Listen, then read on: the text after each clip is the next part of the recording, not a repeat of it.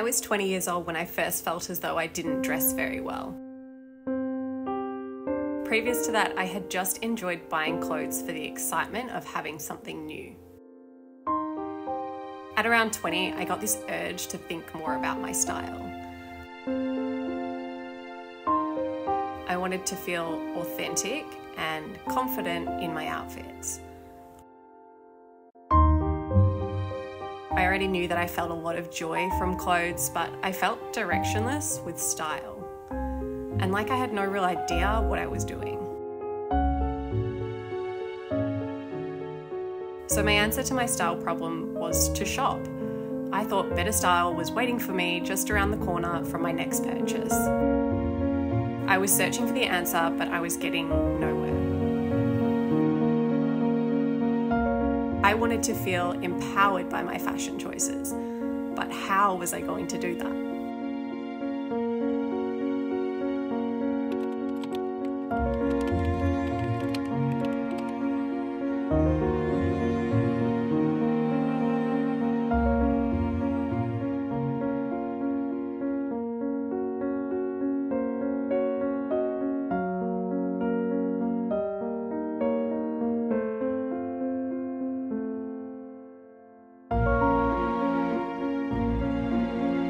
Let's find out.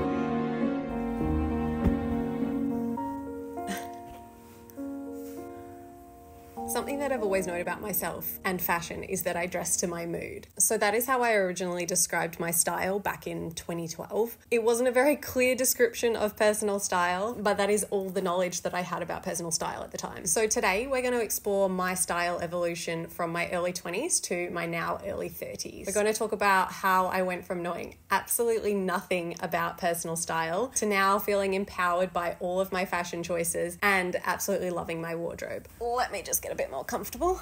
And at the end of the video, I'm going to be sharing the main thing that I learned throughout my entire style journey. And most importantly, one actionable step that you guys can take to learn more about your own personal style as well. So let's start back in 2012. I had moved my very young self over to London for a 3-month trip that turned into 6 years. So from early 2012 to late 2017, I lived in London majority of the time. So let's take a look at my style journey in London. Okay, so let's just recap on these photos prior to moving to London. Had no real direction with style and what I was wearing. Didn't really think about it, didn't really care about it either. Here we are, 2012, 2013. This outfit on the left is actually like an old modeling shot, however, I styled that myself. So this was the typical kind of outfit that I was wearing at the time. I was living in East London. I was trying to find my alternative vibe and how I fit into East London. This is an old outfit that I love looking back on because it's just a bit of me. I love the black and white. I like looking back on that. I feel quite authentic. And this outfit up here is when I was over in London. This would have been a typical outfit for me to wear at the time. I think I was starting to think a bit more about style at this time as opposed to like these photos beforehand. These were a couple of photos that I grabbed from 2014 in London. I think this little summary of photos really shows I was putting in a little bit more effort. I think London for me was very influential in terms of style. Everywhere I looked in London, people seemed to dress really cool. I was working as a full-time model as well, so that I was around people in the fashion industry all the time, and I felt as though I kind of had to work on my style to fit in a bit more, I guess. I really remember trying quite hard to put this outfit together and being really happy with the results. This was like one of the first times I ever wore trainers with a dress, and I remember feeling actually quite nervous to wear trainers with dresses because it was like kind of like this new trendy thing to do. I do remember the very first time I left the house with a dress and sneakers on, and I felt uncomfortable the first time I left the house like that. And it's funny because I wear that all the time now and it feels very much like me. I did often put myself out of my comfort zone to test different things. This coat, that was the very first coat I ever bought. This coat was the first really expensive piece of clothing I had ever bought in my life. And this coat really opened up my eyes to quality pieces. This is something I typically wore at this age in London. 90s style, I really did like that kind of style, wearing the little mini dress over the t-shirt. Tights, I don't know why I'm wearing tights, but I'm wearing tights apparently. Okay, so 2015 in London. I think this year I was actually working a lot and I didn't post a lot to social media. I look at this little like denim number and I remember I rode my bicycle everywhere. I was very influenced with my style in London by that trendy, laid back, riding my bicycle around the town type look. 2016 in London was a bit of a turning point for me mentally. I think this was my yes year where I basically just said yes to everything. So photos on the left hand side are London and Europe, and these 3 photos on the right hand side are a trip when I went back to Australia. This is like a typical what I would wear most days in London, and I've always loved the classic turtlenecks, especially with the short sleeves. I think this is a really just classy, beautiful look, and I wore that often. This outfit I wanted to include because I remember matching my bag to my shoes with the pop of red and thinking that that was really fun. I was really starting to experiment, I think, at this time with styling. So these 3 photos on the right are when I went on a trip to Australia. When I look at them, I'm like, I can just see how confused I was and like what I was wearing. This one here, I remember experimenting with like bohemian looks. I think it's a really cute outfit. It's definitely not me. I remember the skirt being super short and obviously it was windy then, so it was just like a very annoying outfit to wear. I look at it now and I think I remember not being comfortable. I don't know what this is. Then we have 2017, and this is when I think my style kind of started to take a bit of a turn. I'd now been living in London since 2013, 14, 15, 16, 17. Oh, good maths, Emily. 5 years. I've been working in the modelling industry for 5 years. I'd had a bit of experience with styling and seeing how stylists did things. I was really having a really fun time with my style at this stage. That's what I remember looking back on these photos is, God, I had some fun then, you know? This outfit feels very me when I look at it now. I love this. Don't know what this giant hole in my knee is doing, but we'll just pretend we don't see that. And then this outfit, top right-hand corner, is something that I want to talk about. Unfortunately, it's a bit blurry, but I'll talk you through it anyway. But I'm actually wearing fishnet stockings with sparkly socks on top of the fishnet stockings, my Stan Smiths, and then this is a dress with a bomber jacket on top. This is the front of the outfit with the dress. There's a lot going on, right? I remember when I left the house in this outfit, going to see some friends. We were going to a museum and I remember being very nervous.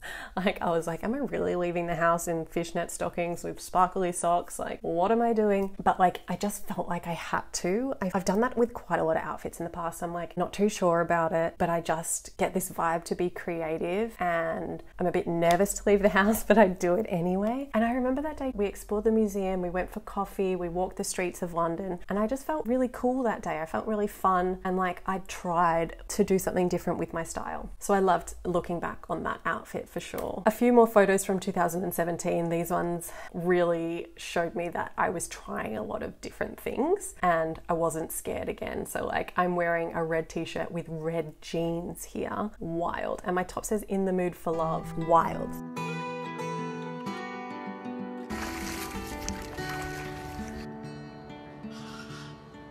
So in 2017, I said goodbye to London and Alex and I moved back to my hometown, Melbourne, Australia. For anyone who's moved countries or even cities, you know how different your lifestyle can be when you move. And this was a huge lifestyle change for us. And with that came a further personal style journey. So let's take a look. All right, so 2018 was a continuation of a lot of experimentation again. Like this outfit here feels very much like me and my style now. The reason I like it is because it's relaxed and undone. Even the fact that my t-shirt's just kind of like hanging off me a bit. I'm wearing a tailored trouser with a more relaxed oversized denim jacket, some trainers, floppy t-shirt. Just the whole vibe of the photo even for me is how I kind of typically describe my style nowadays as like being undone. I remember this outfit here, I was going out for lunch with Alex and I remember putting this together and having a lot of fun putting this together. So it's a double denim look but with a little white crop top. The jeans are are super slouchy and relaxed, and I had like a headband over my head and some layered necklaces, and then blue Converse as well to kind of like tie in that blue theme. As you can see, I experimented with different colors. We've got orange there, pink there, this here with the black turtleneck and black jeans. That's definitely an outfit formula that I've seen a big pattern with over the years as well. And then I've got another page of 2018 because I think this one shows a turning point in my style. This is when I started working in retail at a place called Country Road. This outfit down here is a full Country Road outfit. So that kind of like describes the style of Country Road. Very relaxed, a lot of linens and cottons and beautiful like natural colors. These two images up here, as you can see, these are kind of fun and bright and more what I would wear typically in London. And now I was transitioning. I'd been in Australia for a while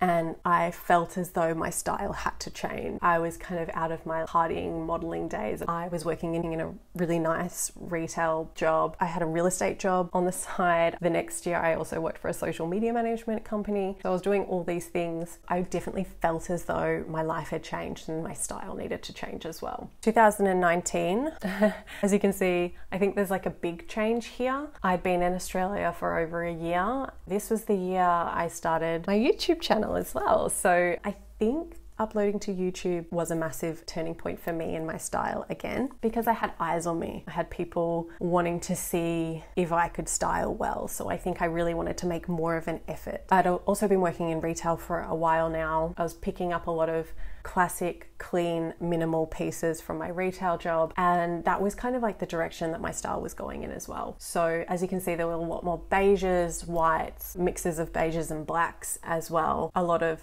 like beautiful tailoring, tailored trousers, relaxed, and I think more just like thought out minimal outfits. So the second page of 2019, I think this also shows me that I was developing a color palette, which is so interesting. You'll see a video coming out soon where I talk about color palettes and my color palette, and this page really reflects my current color palette right now. And then 2020, once again, more of that minimal style and a lot of earthy tones. I think I was really starting to create balance in my outfits too. Yeah, this dress, this is when I decided that I really wanted a collection of beautiful, whimsical, just throw on dresses for summer, because we also moved down to the beach at this point. I was like an hour and a half out of Melbourne. So I just wanted like some nice dresses to throw on. And that was my very first one before I discovered Daughters of India. So in this moment where I thought I was really finally getting somewhere with my style, Alex and I made the move from Melbourne to Sydney. And once again, our lifestyles changed. So some of you may be thinking, Melbourne and Sydney, both cities in Australia, like how is it really that different? But they are quite far away from each other in terms of distance, and the seasons do change a lot. Sydney is more humid than Melbourne, and where we live in Sydney has so many hills. So that is a huge lifestyle change. When I moved to Sydney, I became officially a full-time YouTuber and content creator. So I was working from home Monday to Friday. So let's jump back to the computer and see where my style journey goes from here.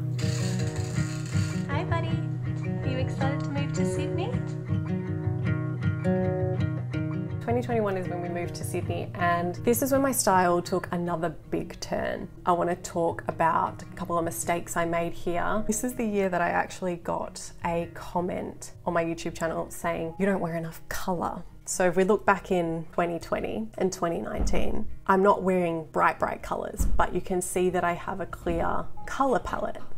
And you can see that there are certain colours that I do like to wear. They're more neutral. There's a lot of blue. That's a colour. Yeah, anyway, I actually took this really personally, and this was quite a big mistake for me. So this is when I thought, wow, my wardrobe is too bland. I have to introduce more colour into my wardrobe. That's when I started acquiring colourful pieces, and I didn't really think about the colours that I was bringing into my current wardrobe. Other thing that I did was I also was obsessed with French girl style at this time, like obsessed. Jeanne Damas, if you know, you know, she's gorgeous. And a lot of her photos, they really create a good vibe. But I would look at these photos and I wouldn't think about my style. I wouldn't think about my lifestyle. I wouldn't think about anything. I would just look and go, I need those items because I need to look like her and I need to have this life. And that is really dangerous. We know that's so dangerous. And that's what fantasy self kind of does to you. That's when I started thinking I needed to add in all this French style style, which is on this side. Cardigans with prints, those little French bags. I had fun creating these outfits, and I look at them and I think they're really cute. I also look at them and I think they're just not me. Like, I don't feel like myself at all when I look at them. So yeah, that was a really confusing time for me. So at the end of 2021, I fell pregnant. This was also a really hard time for me. I had a really hard pregnancy and I just gave up with thinking about my personal style. Yeah, come in. Nate's calling out mummy. Hold on one second. Did you hurt your finger? Oh, Bubba, I'm sorry. It's my microphone. Let's go get an icy pole. Icy pole, icy pole. Love you, Bubba. Okay, where were we? Like I was saying, at the end of 2021, that's when I felt pregnant with that little child that you just saw. Yeah, it was a hard pregnancy and I kind of just let go of my personal style at this point. I stopped caring about it. It wasn't my priority. 2022 was a massive change. You can see on the left-hand side, these are some pregnant photos. It was summertime. I was living in stretchy dresses. These are 2 wedding photos, secondhand dress, secondhand dress, secondhand dress, a lot of secondhand stretchy dresses. And while I was at home, I was in tights and a t-shirt, or just bike shorts and a t-shirt. I wasn't really thinking much about my personal style while I was pregnant. I was just trying to wear clothes that I felt comfortable in and that fit me. The end of the year was postpartum. This photo here, I spent most of my days like this, at home with tights and a cardigan on with a newborn baby. I remember this outfit here, one of the first times I left the house and actually tried to put an outfit together, but I remember feeling just like totally not okay with wearing a proper outfit out of the house. I had postpartum depression at the time and I wanted to feel like I was okay, and I remember trying to find that in my outfit that day, and it was nice for a moment, but obviously wasn't the answer. This is another thing that I wore quite a lot postpartum and that I wear now. My daughter's vineyard dress collection just became part of my everyday style. So we're up to 2023 now. We're gonna head back to the other Emily to talk about where my style journey went from here. 2023, I was finally out of that newborn postpartum fog. My mental health had improved significantly, and I was truly determined at this time to like really narrow down my personal style. I really wanted to understand my silhouette preferences and my color palette. So what I actually did in 2023 was a lot of self-reflection. In fact, I actually did this exact thing. I went over my style evolution, went over all of the photos that I could find from back in the day, and I had a look at the change that I'd made. What I was trying to see was like patterns in my style, noticing things that had changed and seeing what I continued to love throughout the whole journey to see if that would like spark any further understanding of my style. So for me as a mum, having practical outfits was something that was really important to me as well at this time, and it still is. I wanted to still be able to wear like my classic jeans and a t-shirt look if that's what I wanted to reach for. But then I also wanted to have like a few go-to outfit formulas that I could reach for that were really practical, easy to move in, but looked really put together and stylish, rather than reaching for my jeans and t-shirt every single day. So this is when I brought out my lazy styling tips video on YouTube. At the time, I was personally trying to figure out my lazy styling tips, things that I could wear quickly in a rush. And doing my style evolution, looking back on a lot of my photos reminded me of how much I love minimal style. And that minimal kind of aesthetic was a pattern that I'd seen for years, for the whole 10, 11, 12 years. So I knew minimal style was really practical for the time of life that I'm in right now, and I absolutely love minimal style outfits. They're always pinned all over my Pinterest boards. So I really wanted to just like focus more in on that. I didn't want minimal style to reflect my entire style, because as you can see, like this dress is far from minimal, but it's one of my favorites and something that I love to wear often. So I didn't want minimal style to be the only part of my personal style, but I wanted it to be an aspect of my personal style. And I think that is something important to think about when you're thinking about your personal style, is not just like honing in on one area, but actually like finding a few different areas to develop your own personal style. So creating clean and minimal outfits was a pattern that I saw over my style journey, but I never really noticed it until looking back over it, and I never leaned into it more. I never said, this is actually part of my style identity. So when I look back on these photos of myself back in 2023 and did my first style style evolution. I looked at the photos and I asked myself, when did I feel most comfortable and most authentic in my outfits? So any outfits that popped up that reminded me of feeling comfortable and that I looked at and I thought, wow, that outfit really feels like me. I grouped all those photos together, and it was often something where I was dressing quite minimally. And I wouldn't have known that if I didn't do this like style evolution to go over and try to figure out my style identity. So with that being said, that is the exact exercise that I want you guys to try to do for yourself. I would encourage you to go back as far as you can over a bunch of photos, maybe on your Instagram or Facebook or through your camera roll or whatever. Screenshot them, outfits that you like and outfits that you maybe don't like as well. Just screenshot a bunch and then watch them all in a row and watch your own style evolution and ask yourself that exact same question that I did. When did I feel the most comfortable and the most authentic in my outfits? Choose those outfits and see if there are any patterns that emerge for you to really figure out your true authentic style. I learned a lot from this style journey, but there was one main thing that really stood out to me. From wearing fishnet stockings and sparkly socks to simply pairing my trainers with a dress when it scared me. These outfits reminded me that I often push myself out of my comfort zone just to see how I felt. Some days I left the house in outfits that really did scare me. I made mistakes as well, and I learned from them. I have no regrets with my style journey because every mistake was a lesson. Going forward, I will continue to experiment in a conscious way because it excites me and takes me new places on my style journey. If you are wondering how you can experiment with your style more without shopping, then you should watch this video next, where I talk about different ways to find inspiration without shopping. Ta-da! Thank you for watching. Please like,